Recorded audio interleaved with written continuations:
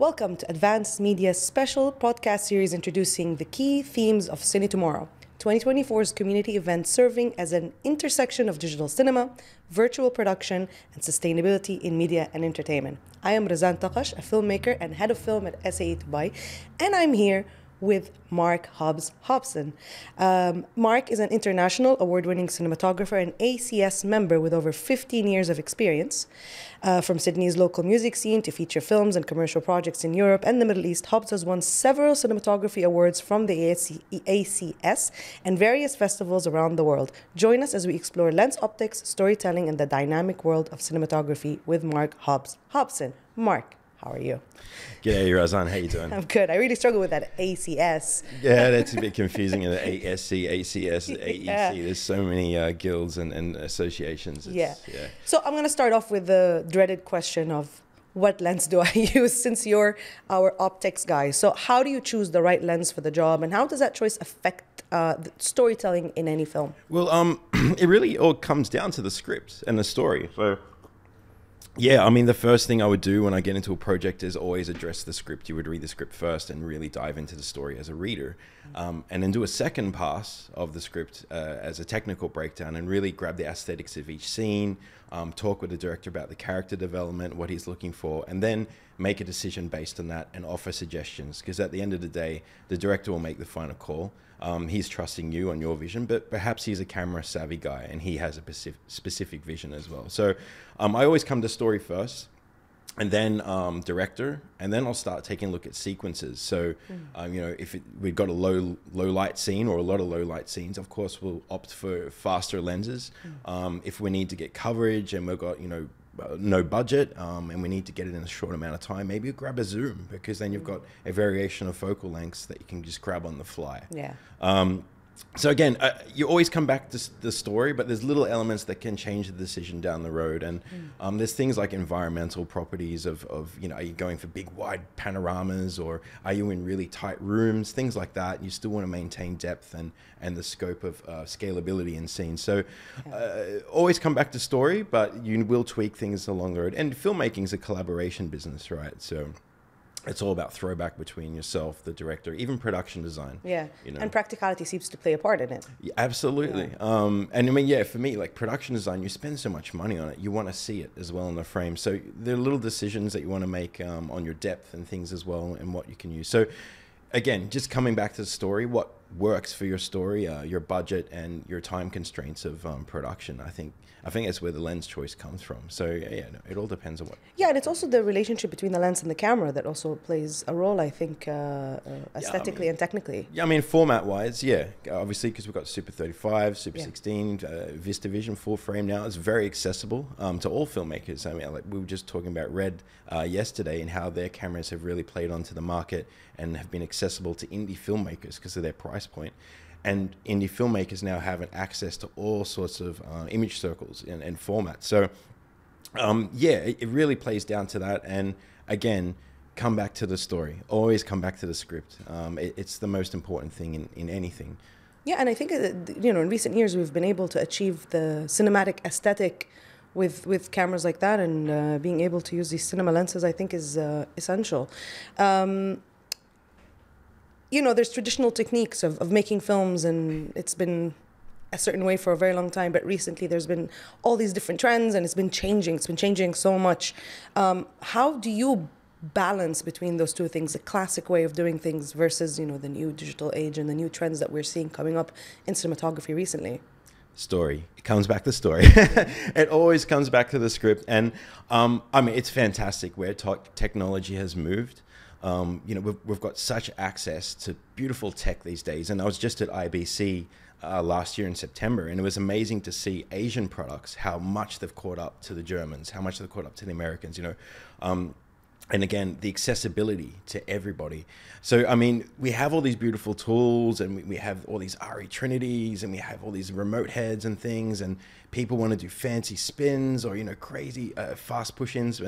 But then again, does it suit the story? So in a narrative case, you really got to come back to the script. If it's a music video, you can go ballistic and really, you know, have some visual elements that blow your mind, because that's what a music video is, right? It's a visual experience, a montage experience.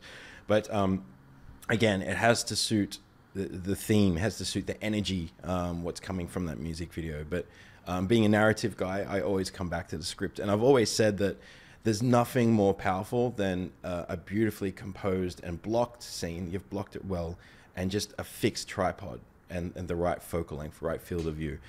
You can work so much power in that, because if you can hold the audience in the story without noticing the cinematography, I think that's the most powerful thing, because you don't want to weigh the audience away from the story. You want to keep them in the story. I think that applies for a lot of technical elements in film, is that most technical elements, if they're invisible, then they're done right, you know, and I think it applies to a lot of things, including this. With all this, you know, evolution and change and things that we're experiencing, we've kind of moved into digital cinema. Can you give us, you know, for somebody like me who's, you know, I'm not an expert in optics at all. How have lenses changed now, especially now that we've adapted so much to digital filmmaking? Well, I mean, there's a few different things. I mean, obviously now we're in a digital age, and again, the accessibility of products to indie filmmakers. Lenses on, we've got mirrorless cameras, which are quite accessible. You can put mount adapters down now and put, you know, a $30,000 lens on a $2,000 DSLR. So we've got this accessibility of indie gear versus pro gear that are now merging together. But also scientifically, the way lenses react, you know, it's an alteration of light. It hits your front element, and what comes out the other end has been altered. And of course, a digital sensor also reacts different to a celluloid, right? So a digital sensor is glass itself, and that light, that alteration of light from the lens, still has to pass through that glass onto the photo site. So it's going to react differently as to a celluloid will. So okay, there are elements where we're getting quite close digitally. Technology, again, a beautiful thing that has opened up. But yeah, I think when you're doing your lens testing, and I was mentioning this yesterday in the optics workshop, it's not just the lens that plays a role in your visual and how things look. It's also the imager. What medium are you shooting on? Because that can also change the characteristics of lenses. And we did a test with the CINEMeisters, which were fantastic lenses, and they're prosumer level. But seeing those lenses on two different imagers, it was crazy. The characteristics that changed. All the mediums were controlled, same T-stops, ASA ratings, distance to subject. But yeah, it was interesting to see how light passing through the lens changes once it hits the imager. So you've got to think of that scientific aspect of the digital and analog, how things are changing, and how a sensor reacts now to light. That's interesting. I mean, what kind of effect do you think it has on the way films look nowadays? Like, is it, do you think, like, there's a lot of people who are still, you know, holding on to the old ways and holding on to, you know, film, and there's a lot of film directors out there who are proponents of still shooting on film and maintaining, but then again, you know, digital cinema has its own upsides, right? And bringing in this accessibility you're talking about. But in terms of its overall impact on storytelling, what kind of impact do you think it has? Digital? Yeah. Well, I think the fact that you can, I mean, I don't like overshooting stuff, but directors these days are overshooting stuff, and they overshoot. But I think because they get that more time on set, or more time to actually record their image, they're able to get maybe an alteration to the, you know, let's get a variation of this, let's get a variation of that. Whilst if they were, you know, restricted to a film stock in like 1,000 feet, they're limitless. You know, they stop at a limit, and we're out, you know. Yeah. The can's out, roll out, we're done for the day, you know, there's stuff like that. So I think they can alter a scene a little bit more. They've got that freedom. Of course, maybe that's a bad thing. I've been on sets where directors will shoot, and they're shooting stuff that they know they will never use, simply because they're on digital. If we were back on a celluloid, they wouldn't be doing that. The producer would be killing them, you know. Unless they're Martin Scorsese, who used to shoot reels and reels of films. But I think, yeah, and that's the thing. Like, when we were working on film, you would rehearse and block and block and rehearse before you would fire away, you know. And yeah, being on digital, you don't have to worry about that now. And I think, yeah, I think people are kind of let go off the leash a little bit. And as I said, especially in commercials, you know, clients are horrible. Let's get a variation of this, variation of that. And you know they're not going to use it. They know they're not going to use it. So, yeah, I think digital has opened up some things which are good. You might get some art by accident in those variations, but again, sometimes you're just wasting time on set, knowing you're not going to use anything. So, yeah. Yeah. Let's bring it back to you. Yeah. We've gone on to when we're discussing film, and the digital versus film is always an important aspect of it. But I want to bring it back to you and to optics here and lenses. What are your favorite lenses to use? Do you have any favorites? I know like it's based on the story and the circumstance and the practicality, but do you have any favorites? Do you have any go-to? I mean, it depends on the story again. Yeah. I mean, you know, every cinematographer is different. Every story is different. Even directors have a big say in some of the lenses. Myself, I like a clean image. Sometimes I like a bit of aberrations, you know, maybe something that's got no coatings on it. You get a bit of veiling flare and a bit of blooming happening. If it works for the story. But in general, I find myself looking for a cleaner kind of shot. I rarely use cosmetic filters in front of lens unless it's needed. So that usually brings me into the Cook range, but without anything cosmetic. I like the Cook creamy look. Yeah. But of course, if there's budget, you know what I mean? That's also an important factor. I mean, and I bounce between anamorphic and spherical time to time. You know, if it's more of an indie feel and there isn't budget for something tailored like that, as I said, I just did the research and development for Zine and the new Meister series, which are bloody fantastic. Yeah. Like they are sharp. The consistency across the focal lengths of color, distortion, the kind of aberrations, the sharpness has been really amazing. Like they're a huge step. They've gone from a consumer level based product and they're punching out this just above prosumer. So on that kind of indie scene, I would totally roll with them. Again, they're quite a new lens, and people know them from that consumer market, but where they are moving in their high-end products, it's something people should test out, because I did something in Prague with them, and I would totally use these on a narrative, because all focal lengths are consistent. And again, when storytelling, you want to keep people in the story. And I mean, some lenses, vintage lenses, you might get different looks between focal lengths, but being a guy that likes consistency, they held together really well. So yeah, I think they're my kind of two playing out areas so far. You know, I've worked with many types of lenses, but I think these are the ones that I go back to time more often.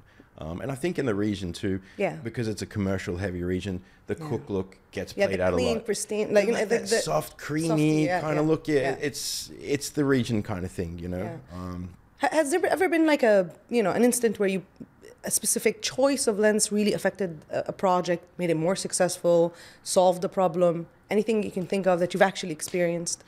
Well, I mean, I guess there kind of has been, but again, it suited the story. It hasn't really solved the problem. It solved pulling out the right thing from the story. I guess the biggest thing that solves problems a lot is zooms, zoom lenses. And I work a lot with Fujinon pre-misters because they're beautiful lenses. And when we shoot car commercials, it's like my go-to. I would hate having to get out of the car all the time on the Russian arm, like assistant changing lens, but having a zoom gives you that flexibility of focal length. But the pre-misters are dead sharp. The color is beautiful. What it's pulling back into the sensors, it's amazing. So I think that solves a problem of time, budget, and just getting your coverage within a time space of 12-hour shoot day. So I think problem solving wise, zooms really play it out there, and the pre-misters really do a fantastic job of that. For cinematographers now that are looking to up and coming, they're trying to up their game, especially in optics. What advice do you have? Test, absolutely test. I think testing is something that kind of frightens like people jumping into the game because they don't know what they're looking for. But I think you know what you're looking for. You're just scared to get on the gear. But go in and test and see what the limitations of the lens are. And by those findings or what those limitations are, it gives you the knowledge let's say like an archive of knowledge from your various tests of what you can use to problem solve. And there's a lot of knowledge to be had. There's so many different lenses. There's so many, it's hard to eventually have that Rolodex in your head. But I mean, most of us are visual learners. I think DPs are visual learners. And once that's baked in, once you see it, and maybe you're pixel peep on the computer, which is really diving into it. But once you see it, it really backburns into your film stock in your brain. It's there. And, if you're looking for a particular look, like a particular flare or particular, like maybe ghost flares or a bit of veiling or something happening on, you'll remember what that lens was. And you say, I remember it was like this. Or maybe the director wants a particular color flare, so you remember the coatings. And I mean, again, I talked about yesterday, I think the most important thing too as a DP is finding brands that will collaborate, brands that will open up, show you the open door and talk about their products and dive into the back end of their research and development and explain why they did something. Because not just from your testing your findings, it's important to know why the manufacturers did this and why it puts a certain brand into different categories. Because again, that will make you, I mean, we all know the Cook look, as we just talked about now. They've always got this consistency of a nice creamy texture in their films. And I always notice as well, whenever something's shot on Cook, even if you don't know it's shot on Cook, you can notice because of the iris blades, there's a particular shape in the bokeh. Again, that's a characteristic that you'll always, you'll go back and, yeah, that's Cook. So yeah, I think testing and the collaboration of brands, getting involved with brands and people like Advanced Media, they're open with quite their brands and you can jump in anytime, you know, so. Yeah, I think there's a lot to, you know, it's visual, but it's also a lot actually doing with your own hands and experimenting with it. Really helps you pick up all that knowledge. I mean, and if you're working with a team, get your team involved too, because then you're all together on the same bunch. And when you're on set and those problems happen or those creative decisions happen, you can all look at each other and you're like, remember this, remember that, and you know, you're all jump in and make the decision collectively. So yeah, I think testing is like, it's important. Don't be afraid of it, you know, just jump in. Do you feel like maybe young cinematographers maybe try to play it safe sometimes and stick to lenses that they're used to? Do you think like most of them don't tend to, you know, step out of their comfort zone? Do you think that's something maybe it's... Yeah, I mean, I remember, you know, I was a youngin' once. And you follow the trends, you know, you see your favorite DPs or favorite directors or something, and they've used this lens, and then, I'm all about that brand. And especially in this region, they're all about the brands, right? Like I was just in IBC talking to Gecko Cam, who their lens sets are $500,000, and I said, why didn't you bring stuff to the Middle East? And they mentioned that in the Middle East themselves, it's very brand orientated. People don't really want to listen to the science. It's all about being attached to a brand, you know, like owning a Mercedes or something like that.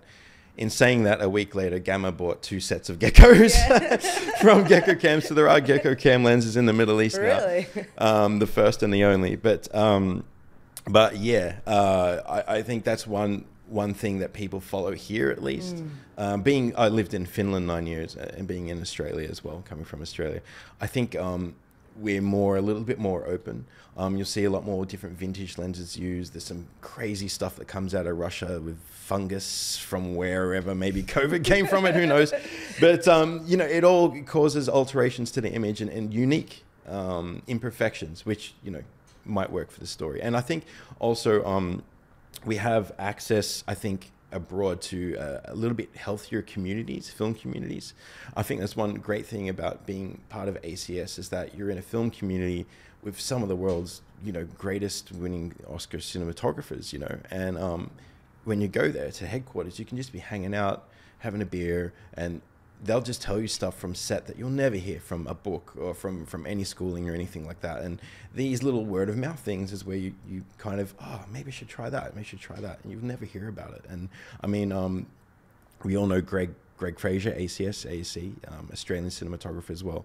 His last couple of films, he's been using some wild lenses out of Ukraine. You know, he's been using FX3s, FX6s. Like what? Big films.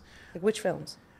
Just did Creator. God. Batman. He shot with some crazy Ukrainian Jupiters, like, you know, like stuff that you could just get online that are accessible to indie filmmakers, you know. Yeah, Creator was crazy. It was shot on a Sony. FX3, FX6. Yeah, they had some time code issues, but I mean, they used in the FX series, you know. So, again, someone that sees an $80 million or $200 million film, they think, I got to shoot on Anamorphics. I got to shoot on like a $32,000 Cook or something. But no, like, don't be just attached to the brand or the price tag. Yeah. Actually go, again, do your tests. What works for the image? What works for that sequence, maybe? You know, we talked about a film I did a couple of years ago, and we used the Century tilt swing lens because it's got the bellows. And again, it worked for a dream sequence. And yeah, I mean, it's a choice. It's a choice. And you wouldn't hear about that here. I don't think there is a Century lens here at all. no one would know about it. It's not a brand. That's the thing. You just got to dive into it, you know. Yeah, and I think, I mean, if you look regionally, not just in the UAE, if you look regionally, there is a lot of experimentation happening with independent films and low budget films. But here specifically, yeah, it is geared more towards commercial, and there's a lot of money to spend, and I guess they go up. But you know, The Creator is such a cool example, because when you watch that film, it looks like $150 million film when it's actually... Oh, there's a huge post-production budget attached. But, I mean, again, the right tool for the job. Yeah. And, again, the decision might not be based on look. It might be based on your operating needs. You know, maybe your operation needs to be very fast, quick, and sleek. You need to be changing lenses fast. So you opt for something that fits that choice, you know. Where do you think we're going? Where do you think the future of cinematography and optics is going? What technology should we be keeping an eye out for? Well, I mean, there's always the thing that, you know, modern lenses now, we've got uniform front diameters, you know, uniform sizes, weights, you know, that modern lenses have kind of all come into unity, if you want to call it, which makes working with them good. But when I look at the future, and I look at what some brands are doing in other sensors now, like now there is smart ND filters that can adjust themselves based on calculations and computers. That's crazy. Red have their new optical stack filter that's put all their filters that they used to have, their oiled PFs, and put it into one, and it's reacting and creating palettes of color, calculating it within the computer. So then, and even diffusion now, they've got variable diffusions, you know, changing light, altering light.